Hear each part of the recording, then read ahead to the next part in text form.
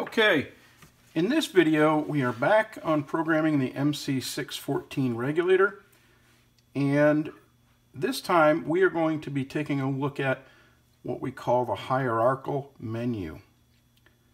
And this regulator has 5 menu items in that structure. So the first menu item is called BA, and what BA represents is the gateway into setting our base battery type. This one is set for gel right now. The next hierarchical menu item is BEL. And BEL represents belt load manager.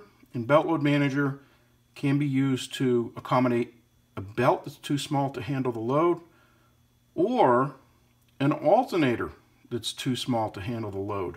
By reducing the max field potential, the alternator won't heat up as much because it's not running at full bore.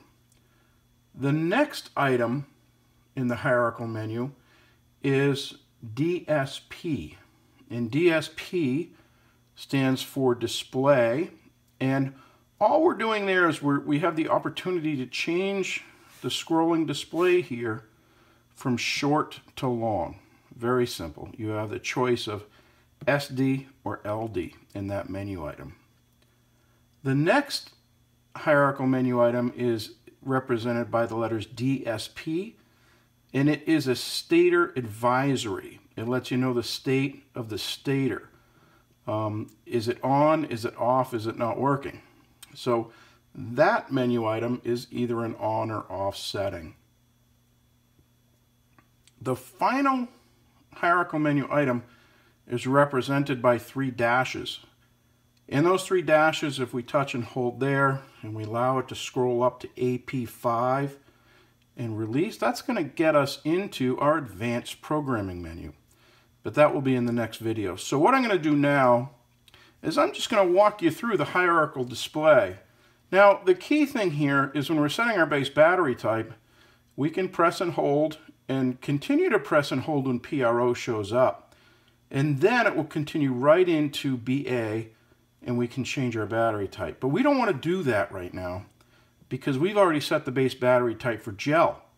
And if we change the battery type, we wipe out all our settings below it. So what I'm going to do is show you how this is done. So we press and hold.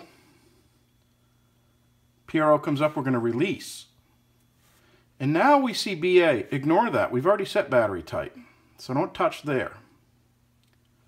BEL. Okay, we're going to change belt load manager.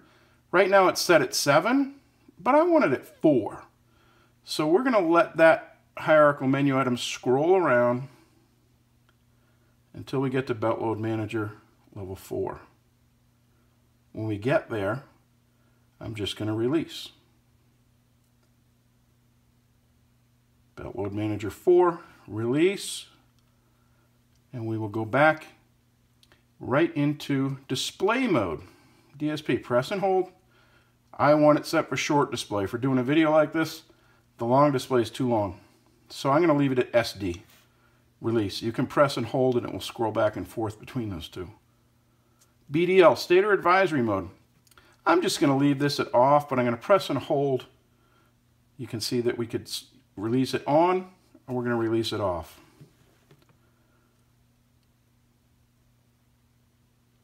And here are our 3 dashes. If we want to enter into advanced programming mode, which everyone with one of these regulators should, we're going to press and hold at the 3 dashes and allow that to scroll to AP5. Release. If you wanted to continue into advanced programming, which we will see in the next video, you would wait till PRA comes up, and then you can start changing those menu items. So the key thing here with the hierarchical menu items, those 5 areas, is that by pressing and releasing at PRO, we don't have to go through every single step. We can simply press, release at PRO,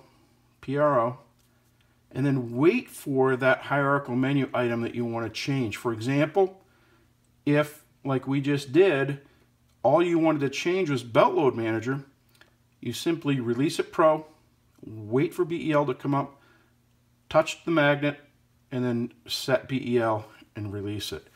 Once you release it, just let it scroll through 3 times and it will save your changes. You can do the same thing with advanced settings. The key is that you don't have to go through everything every time. So I hope that helps. In the next video, we're going to look at advanced programming.